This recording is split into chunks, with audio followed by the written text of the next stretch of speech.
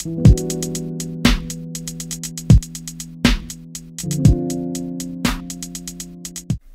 I'm Deividas, Python developer at Oxylabs. Today I will present you our scraper API features. To begin with, let's look at our agenda. And on the list we have common scraper API features.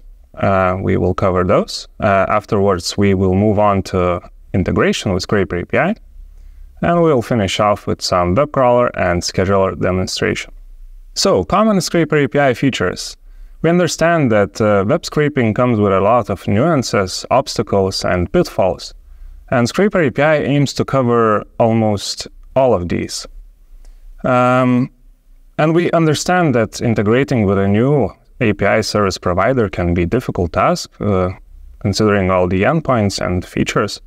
So what we did is we have created the Scraper API's playground, which is now available at your Oxylabs dashboard. And you can use this to explore our features. And actually, we will use it today to dive into the features and see what's going on. So let's hop into the Oxylabs dashboard to check out the playground. Here, I'm already logged into my account so that the process would be quicker. And here on the left, we have Scraper API's button, which brings us to the playground. And you know what? I'm feeling kind of hungry. Maybe we should look for some pizza in Google search. I can go to Search Scraper API and search for some pizzas nearby. And to do that, I set the query parameter to pizza nearby and send a request. And in a matter of seconds, we have received a response from Scraper API, which is in JSON format. And it includes the precious HTML file we wanted to scrape. And here on the left, we see a nice little representation of how the script HTML would be rendered on your browser. So that's nice. But you know what? The geolocation here is set to somewhere in the middle of the United States, and that's not what I want. Say I want pizzas from New York. For that, it is no problem. We can go to the geolocation parameter and set it to New York. And that will make Scraper API request Google search with results localized to New York. And in a few moments, we will see a new response here with results being localized now to the New York. That's amazing. That's what I'm looking for. But not precisely. You can see that there are at least 10 results here or something like that. And I want a bit more. For that, Scraper API has this limits parameter I could set. And I set limit to 100. And this will force Scraper API to request Google with up to 100 search results. And just like that, we have up to 100 pizza places in New York. That's very nice. And yeah, this will be plenty of pizza places for me to choose from. But now we need a pizza cutter. And for that, let's go to the Amazon search source. And we will type in pizza cutter in the query parameter, similar to what we did with Google Search API. And now we have received an Amazon response with tons of pizza cutters, and that's very convenient for us. However, some of us may not like the fact that return response is in raw HTML format, which may be inconvenient for us to work with. And for that, Scraper APIs offers this dedicated parsers feature, which we can turn on by setting parse parameter to true. And what it does, it simply parses the HTML page into nicely structured JSON document. And here we sent another request, and in the response we see all the precious information neatly parsed into JSON structure with all the prices, ratings, descriptions, and etc. So that's amazing. You know what? Thinking about pizzas made me wonder if I could become a pizza chef myself. maybe we should go to the eBay and look for some pizza ovens to see how costly it is to become a pizza chef. For that, I have this nice URL prepared here with which brings us to the eBay search page with query pizza oven. I will put this in the e-commerce scraper API in the other domain section as a URL. And I will send the request, and in a matter of seconds, we should receive the response. And as you can see, it looks very similar to what we have seen in the browser. That's very cool. And yeah, I've shown you just a couple of the features that Scraper API offers. However, there are many more of them you can find in our documentation, and I highly suggest you going there and reading through the features, because the list is big.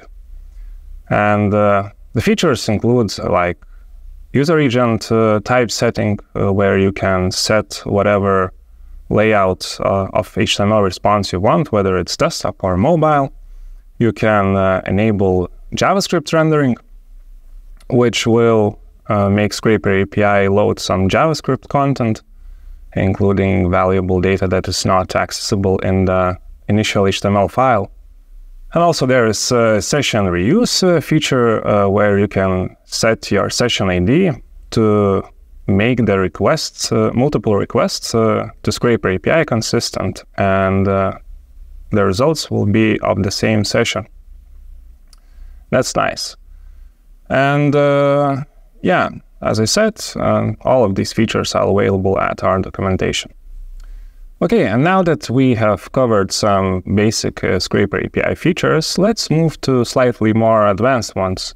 And for the demonstration, let's spin up Postman, where we will observe such features as browser instructions. Okay, so what you can do with browser instructions, you can instruct Scraper API to execute some JS actions on the open browser window. And to explain it further, let's look at the example I have here prepared on my Postman request. It involves setting this parameter to source parameter to universal,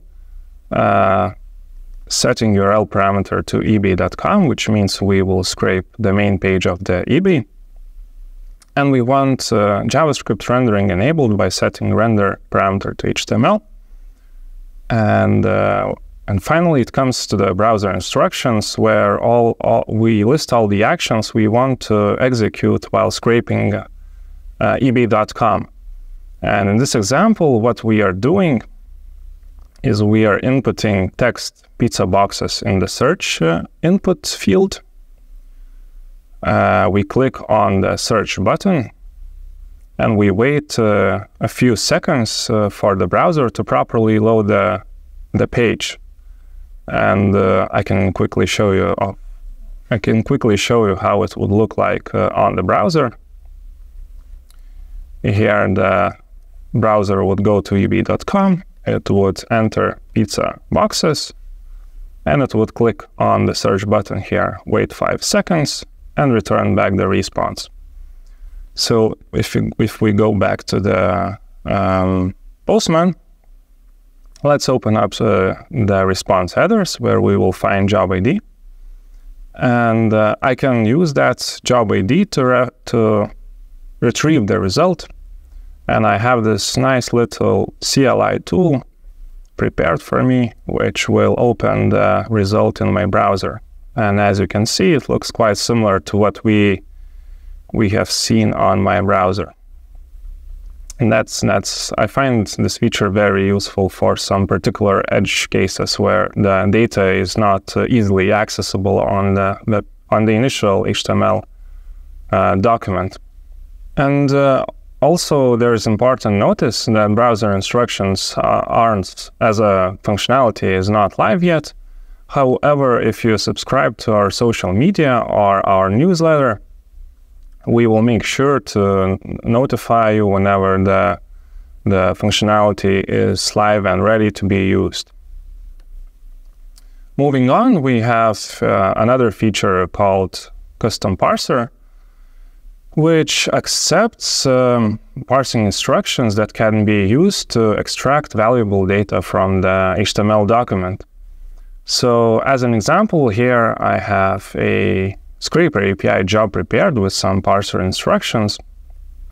I can show you what page we will be scraping, and it's an eBay product page.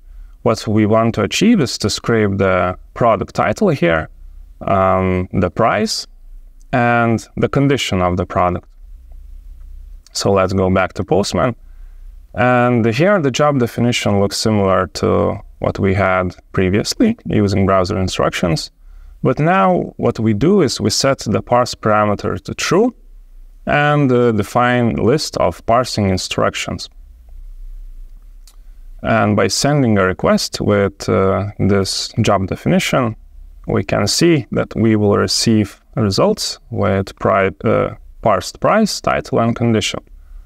The first thing to note is that parsing instructions structure look very similar to what the results will look like. So for example, I have these price, title, and condition keys on the root level of JSON object, and that's represented in the result as well. So if we look at how the price is parsed here, for example, I have a list of parsing functions defined inside of the price field scope. And the first item on the list is a function definition, which is xpath1 function call, which is used to select a part of the HTML document. And I also pass in some arguments as xpath queries as arguments, and there are multiple of them. And the reason behind that is that in case the first one fails, you can fall back to the second one and try parsing the element again. And of course, you can pipeline the functions, meaning you can execute them one after another. And the second function on the list is amount from string, which takes the text, searches for numbers in it, and extracts the first found number from it. And as you can see, the result is here, nicely formatted number. Other fields are parsed very similarly.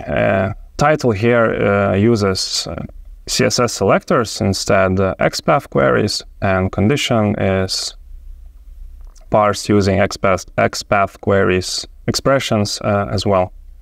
All right, so now that we have covered the common Scraper API features, the question may arise, how do you integrate Scraper API to your infrastructure? Scraper APIs offer multiple integration methods, and we categorize the integration types into two major ones, being synchronous and asynchronous integration. And with synchronous integration, the principle is quite simple. What you do is you send an HTTP request to Scraper API. It processes your job in the foreground, and as soon as the result is available, Scraper API will return the scraped document as an HTTP response. This means that during Scraper API processing, you have to hold a HTTP connection. One of the synchronous integration methods that Scraper API offers is real-time. On the screen, we can see the example of the request that you would make to a real-time endpoint with the payload to scrape Amazon search page. As you can see, job definition here is very similar, or I could say the same, to what we have done on the playground when trying to scrape the pizza curries from Amazon. And just like that, you should receive the scraped HTML off Amazon search page. Real-time works particularly well when requesting and the result saving is closely tied in your infrastructure. For example, the same service is responsible for both actions. And also it's very good when it comes to receiving the results as fast as possible. Real-time will not hold you and return back the result as soon as it is available. Another integration method is proxy endpoint integration, which works very simply. What you need to do is you send HTTP request to the target website you want to scrape, and the only thing you need to do to your request is set proxy to Oxylabs provided endpoint, and that's it. Now, proxy endpoint is particularly useful when you are sending complex requests, such as post requests with the body, or any regular HTTP request including cookies and headers. Now, moving on to the asynchronous integration methods, the idea here is simple. What you do is you send an HTTP request to Scraper API. It will return the response immediately. A response will contain job ID that you can reference later on to retrieve the Scraper API result. And one of more popular asynchronous integration methods is the push-pull method, which I briefly described you just right now. What you do, send request, get job ID, and after Scraper API processes the job, you can retrieve the result from another endpoint. Here on the screen, I have example of how the push-pull request to Scraper API would look like. And the structure and the idea is very similar to what we did with real-time. You specify source you want to scrape, you enter query or URL parameter, and you can set any other Scraper API features with other fields, such as geolocation, user agent type, browser instructions, or parsing instructions. And push-pull I find best when it comes to sending large amount of requests, like when we are talking in hundreds of requests per second, and when there is a clear separation between request sender and results downloader and saver in your infrastructure. When there are multiple services that handle this process, push-pull is your choice here. And push-pull is very nice when it comes to more advanced features, as all of them are available using this integration method.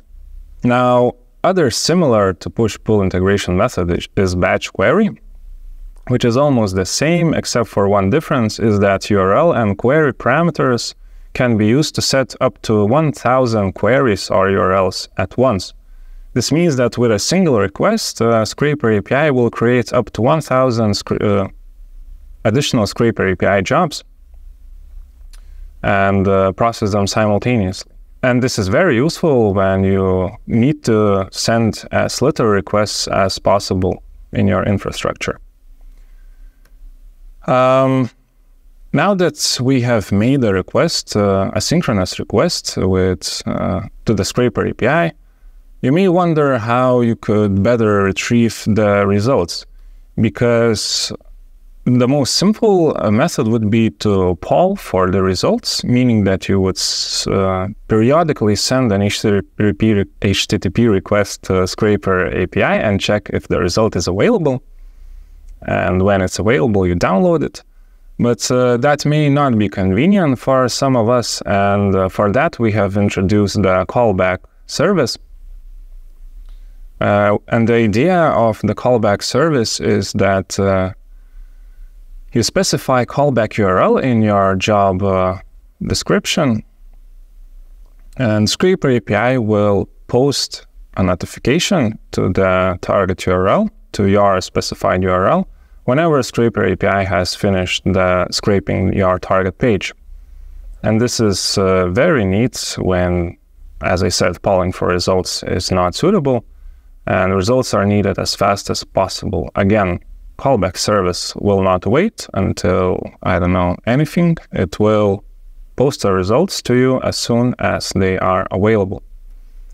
And with a surge of cloud-based infrastructures, we have noticed a demand for the results to appear in our clients' cloud storages. And for that, we offer functionality for you to be able to save the result to your Amazon S3 bucket or Google Cloud Storage. And to do that, you set storage type to S3 or GCS for Google Cloud Storage, and you specify your cloud storage bucket URL. And as I mentioned, this works very well with cloud-based infrastructures. Now that we have covered the integration methods, I would like to show you some other features, such as web crawler. What web crawler does is that it traverses through your target website, selecting the preferred URLs and scraping them and aggregating them into chunks of useful data.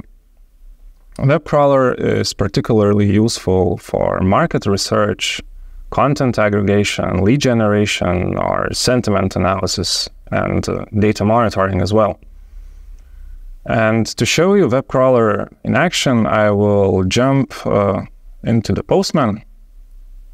To initiate the web crawler job, I first need to specify the URL I want to start crawling from. So here we are working with the eBay search page with the query pizza oven, the same page we have scraped before. And here in the filter section, I will specify which pages I want to crawl and which to process. Now, both crawl and process URLs will be crawled, but the difference is that processable URLs will be included in the results and the crawlable URLs will not. In our case, both regex patterns are exactly the same, and this means that the pages we crawl will be included in the result. Now, there is also this max depth parameter, which indicates how deep we want to traverse into the website. In our case, what it will do, it will paginate over 20 plus pages on this eBay search page. It will go to the second page, third, fourth, and so on. And now also you can set some additional scraper API parameters in the scrape params field. What we do here is we set user agent type to desktop. Also, we have this output field, which we can use to set up the type of scrape results. In our case, it will be of HTML type. And finally, what we can do is we can set a cloud storage bucket for results to be uploaded to. So in our case, I've set it to my Amazon S3 cloud storage. Web crawler can take quite some time, so I've already run this web crawler job with exact same parameters, so let's check it out. You can reference your web crawler job by specifying the job ID in the URL, and by sending a request to Scraper API endpoint, you will receive all the information about the web crawler job, including useful links, events that were fired, and some basic statistics about the crawler job. Also, there is this sitemap endpoint, which can be used to check where the web crawler has been to. So in our case, as expected, it has been to up to 23, I would say, yeah, 23 eBay search web pages. And that's pretty cool. But you know what? You may ask a question. What if I wanted to crawl through the eBay search pages, like this one on the screen, but instead of processing the search page, what if I wanted to process the product page, meaning that on every search page, web crawler would open up the product page. In that case, we have to change the process parameter slightly. And here in Postman, I have another web crawler request prepared, where you can see the difference in process URL pattern. In our case, we now specify an item URL pattern, which will make web crawler crawl search pages and process only the product ones. Also, I've set the max def parameter to 2, as there will be plenty of product results from 2 pages. And I've also run this sample job previously. So in the response, we can see the web URLs our crawler has been to. And this should include both item pages.